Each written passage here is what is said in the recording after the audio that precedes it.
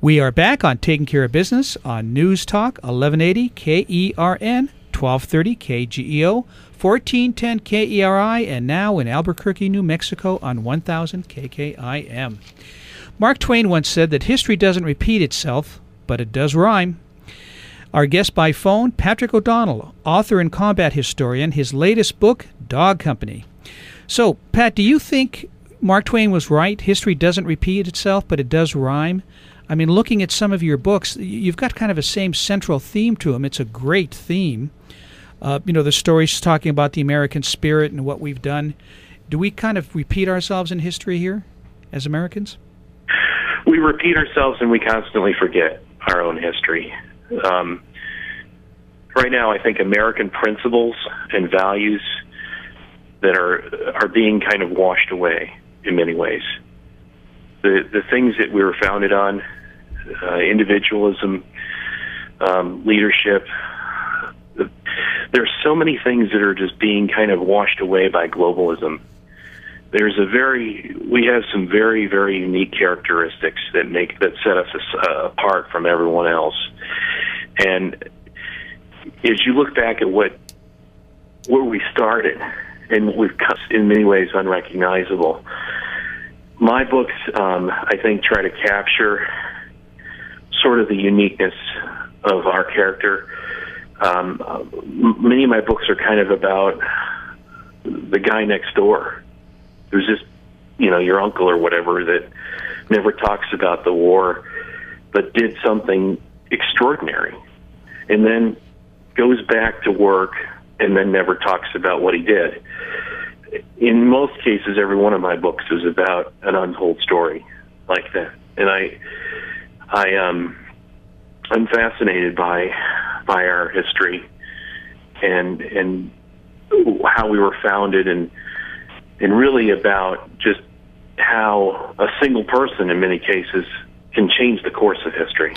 It's interesting, some of the things you just said. I have a brother-in-law who led a platoon in Vietnam, and he got wounded, of course, and spent a lot of time in the hospital, but he won't talk about what happened in Vietnam.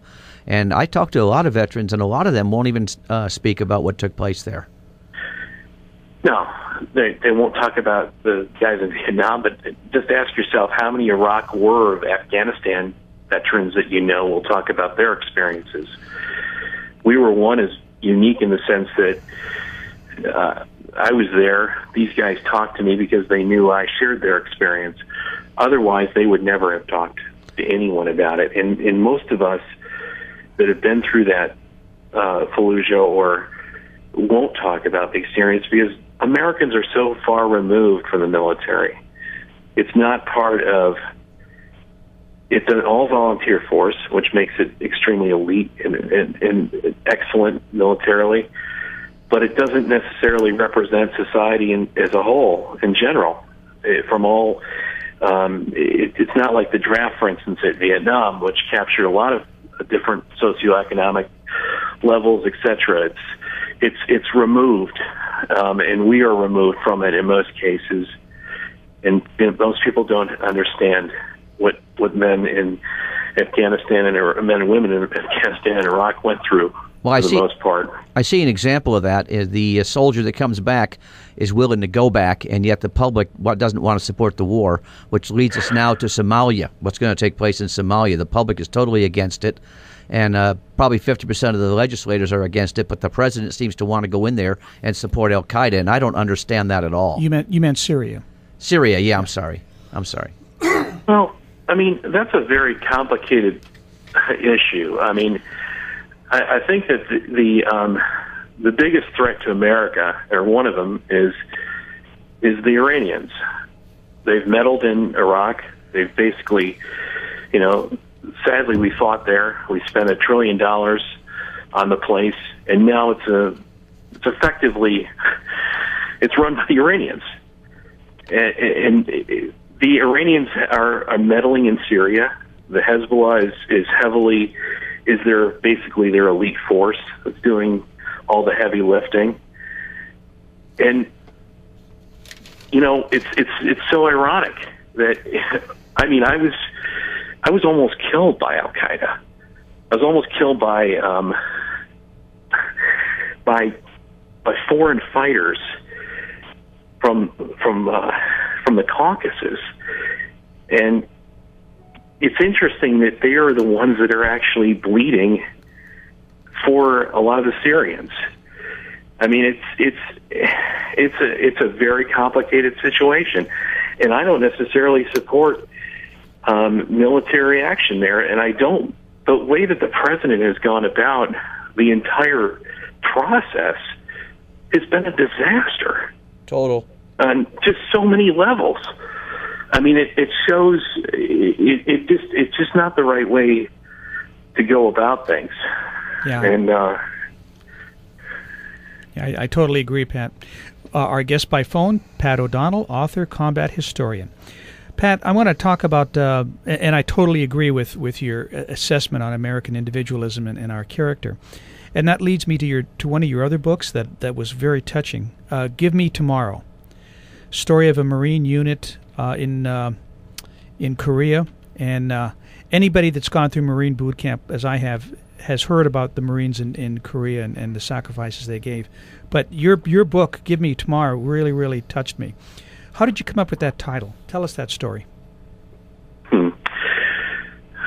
All of the books that I've written are serendipity in many ways. The book has come to me in one way or another. And when I came back from Fallujah, I came back to the United States alone. I came back with the men that I fought with, but I came back alone in the sense that I asked my parents not to come to Camp Pendleton, and I didn't want to deal with really anything. I was trying to get my arms around the war and what I experienced, and I was greeted at Camp Pendleton by some senior Marines that were combat veterans of Korea.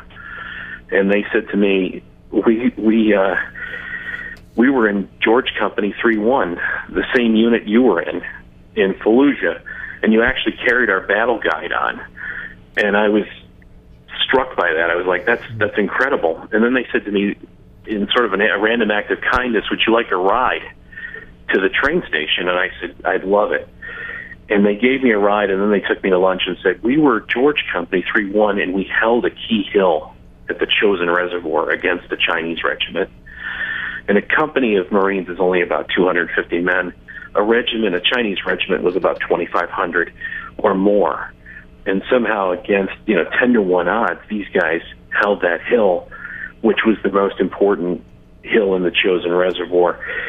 And the reason why the title of the book comes out is the cover of that book is a George Company member, and it's one of the most famous pictures of the Korean War, taken by David Duncan. And he asked that Marine what he wanted for Christmas. It was sort of a little tongue-in-cheek, but the Marine had been through so much. He had survived East Hill against this Chinese regiment, and just against 50 below degree weather, no food, etc. And he said to the photographer, give me tomorrow. That's what he wanted, another day of life. And that is where that title of the book comes from. Yeah, that was very touching when I read that. Bloody George Company, which is what it was also called, was the most decorated company, I think, in the Marines in the Korean War, but it's really an unrecognized company. Why? A lot of factors led into that. It's called the Forgotten War for a reason. A lot of these guys never talked about it. America doesn't really even... It was the first, major hot war of the Cold War. There's a lot of people that just don't really talk about it. And then George Company was typical of that Korean War generation that didn't discuss the war. And then in the history of the Marine Corps, the company was just left out for some reason of the general histories. And I've got my own theories on that. Why? Maybe political.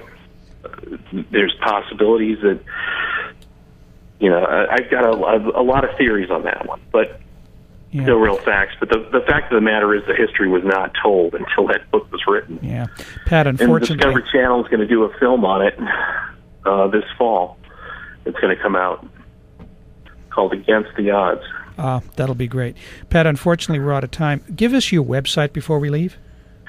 My personal website is patrickkodonnell.com, and then there's a website for Dog Company. It's dogcompanybook.com, and the books are on Amazon or barnesandnoble.com, or you can get it at any bookstore. I highly recommend his books. I just bought 3 of them myself. Pat, we got to have you back. Love to come back on. Okay, thank you so much for the time. Thank you. We'll be back in a couple of minutes on Taking Care of Business on Koerner Radio, News Talk, 1180.